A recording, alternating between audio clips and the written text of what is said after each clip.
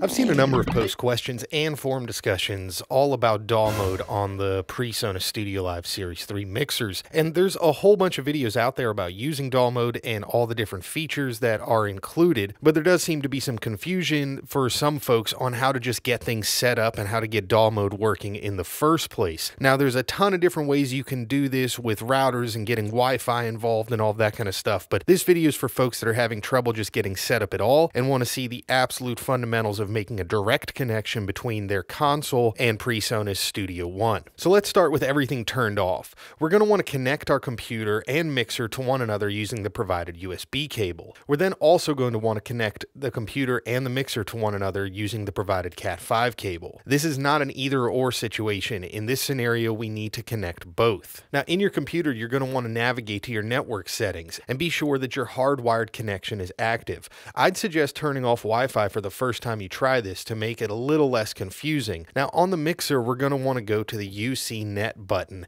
and we're going to want to press that. Now, here you have your control settings as well as your DAW mode settings. Now, a lot of confusion, I think, for folks. So if I don't have DAW mode set up, when I go to hit DAW mode, nothing happens, and that can be really frustrating when you're trying to set up DAW mode. So to set that up, first we want to go to UC Net, and it's going to by default be over here on dynamic. And if you plug this into your router and you know how to set all that kind of stuff up, that should work just fine. But again, this is for folks that are having trouble and just want to make that direct connection. So we're going to go ahead and put our network into manual, and you want to hit edit. Now, I've just put in these values here as an example to test with, and you can use the same values if you like. And you'll see here on my network settings in my computer, and I've done the same thing. I've turned off all my Wi-Fi, I've turned everything off except for my hardwired connection, and I've manually entered in an IP address 169.254.200.34. Now over here I'm 169.254.200.32, so within the same range, just a couple of digits removed. And then for my subnet, 255.255.0.0 on both, and that's all we need to get started here. So I can go ahead and hit apply here on my console, and then under software control at this point, here we go. Now I can connect to StudioOne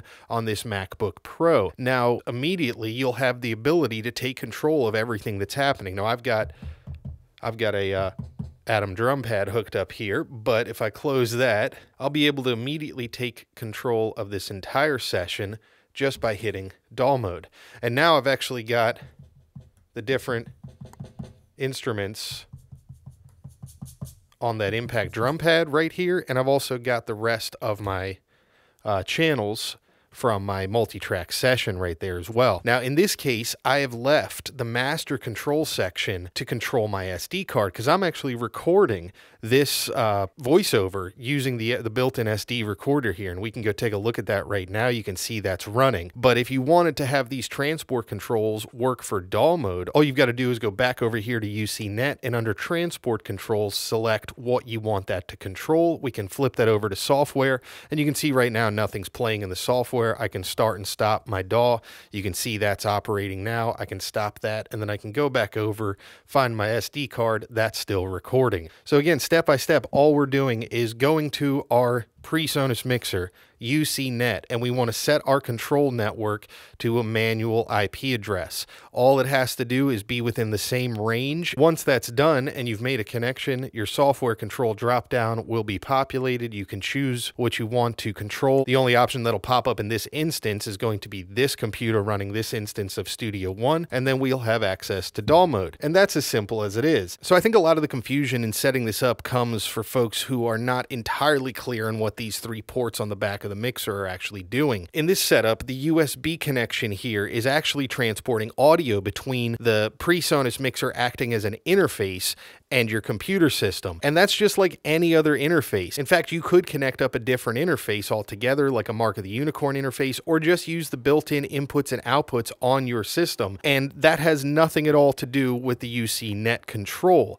So you can still have DAW mode here, even if you're not using the StudioLive mixer mixer as your audio interface. That's why we need to go into the UCNet controls to set up this control network. UCNet is your universal control network, and that is where you set up how the mixer acts as a controller, like any other controller would, like a mouse or keyboard for this software. And this network control can be done with a direct connection or via your router, Wi-Fi. So you can use that control network remotely, and you don't have to be connected right up next to it, and you don't have to use the device as your audio interface. Now, the other network connection, this is your AVB, and that does have the ability to transport audio. So if you were using your AVB as your audio interface, you would have to set that up in conjunction with this network to control it. So that would be a little more complex of a setup, and we can cover that down the line. But for right now, the important thing to understand is that your audio interface, this USB connection, is separate from the UCNet control network. And as soon as you can wrap your head around that idea, I think using DAW mode is a little clearer,